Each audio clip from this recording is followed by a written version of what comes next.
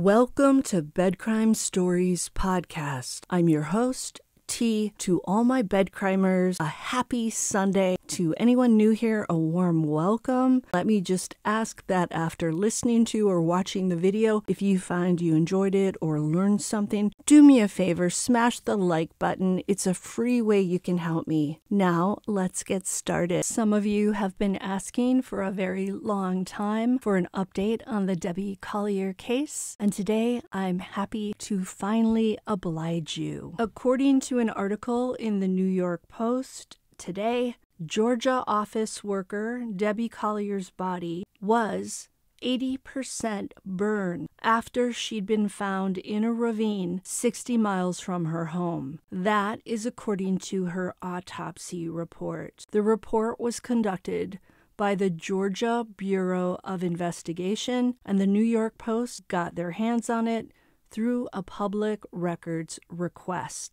The Post is saying that the report raises more questions about Collier's shocking death, which was ultimately ruled a self-harm situation despite a month-long investigation when it was called a homicide. Just a reminder, in case you guys have forgotten, Collier, the mother to 2 adult children, was reported missing on September 10th after she sent her daughter Amanda a Venmo payment for $2,385 with a chilling message saying, "They're not going to let me go. Love you." Her body was found in a ravine the next day in a wooded area of Habersham County, more than an hour north of her Athens, Georgia home. Officials quickly opened an investigation that bore no results for months before they made that ruling, calling it an unaliving in November. In the beginning, the police said that Collier had some charring just to her stomach area, but the autopsy reveals her burns were far more extensive, describing second and third-degree burns involving 80% of the total body area. The report said, and I quote, "Collier died from inhalation of superheated gases, thermal injuries, and a hydrocodone intoxication," end quote. The article in the Post says that Collier often took the painkiller hydrocodone as prescribed by a doctor due to a prolonged back injury. I'm going to quote again. "Autopsy examination revealed thermal injuries of the external body surface and of the tracheal mucosa, which is the windpipe, no deposited soot in the airway, and no significant elevation of blood carboxyhemoglobin," end quote, which notes that no other significant injuries were noted. These findings may be due to a sudden, intense flash fire, as well as the outdoor environment of the fire. Officials noted that a melted gas can was found near the burn site, perhaps the source of the flash fire, but they did not explain the other circumstances. And as we all remember oh so well, those circumstances included Collier being naked when discovered, at least partially naked, and being slightly downhill from the fire, gripping the base of a small tree with her right hand. Medical examiners, according to the Post, said that Collier's face was discovered with third-degree burns, finding charred portions of her scalp and charred leathery skin throughout her body. The autopsy report also doesn't explain how the death was ruled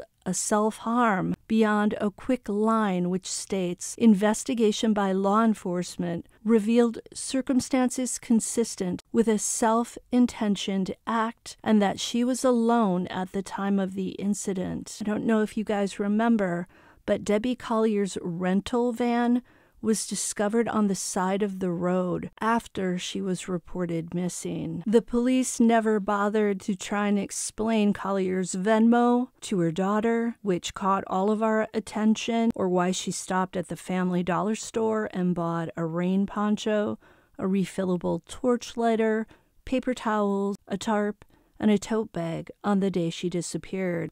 And let's not forget the neighbor who told the New York Post in September that she heard a commotion coming from the Colliers' home the night before Debbie vanished, and that the family frequently engaged in screaming and fighting. Her daughter, Amanda, had only returned to town recently with her boyfriend, amateur MMA fighter Andrew Gigerich, a few days before her death. Gigerich told the Post in September that he and his girlfriend were being treated like suspects in the case, but the couple was ultimately cleared of any involvement by the police, as was her husband Steve, who was captured on video at the time of her disappearance working parking cars at a University of Georgia Bulldogs game. Here's what bothers me most from this autopsy report, and that is that there was no deposited soot in the airway. That would seem to indicate that she wasn't breathing when she was burned, because if she was breathing, there should be soot in the airway, from what I understand.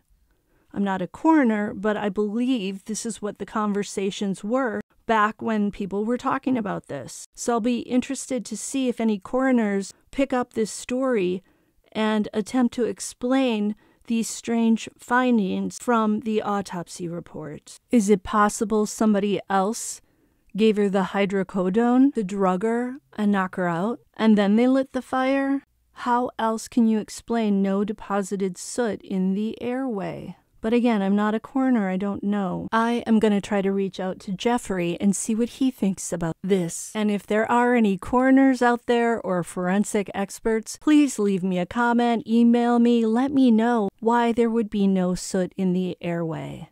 Until the next time on Bed Crime Stories.